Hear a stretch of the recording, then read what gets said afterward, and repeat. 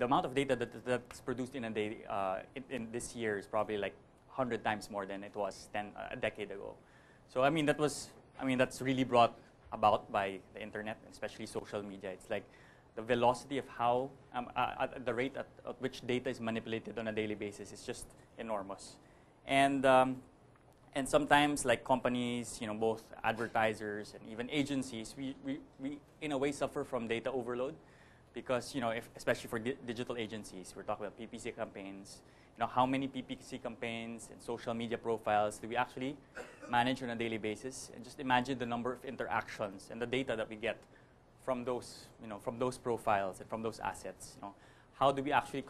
The first question is, do we actually consolidate, and really mine this data and make sense out of it? That makes us a smarter organization with more loyal customers. So again, that's really the question. And so my talk will really be all about putting everything together. Putting all the data sources, all the things that that was discussed earlier, from mobile, social, search, and how do we actually make sense of all the data, and why do we even have to? And the first proposition, or the main reason of why we have to put everything together, is because in digital, it's everything really is interconnected.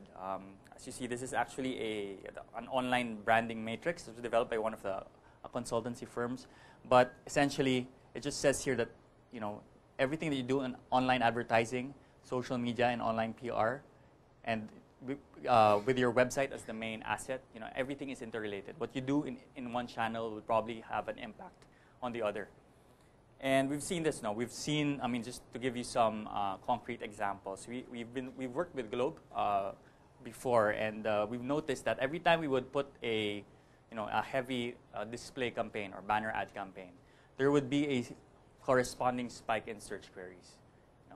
And again, it's not directly. The call to action for these banner campaigns is not really search, but it's we've found out that there is a correlation. Every time a person sees a banner ad, the person doesn't have to click on it, but they would actually do a corresponding search right after.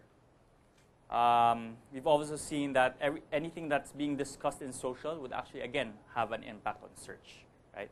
So again, everything is interrelated.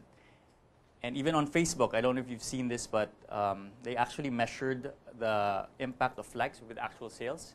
I think it said here that people who like your fan page are 6 times more likely to respond or to even buy your offer, to purchase your product.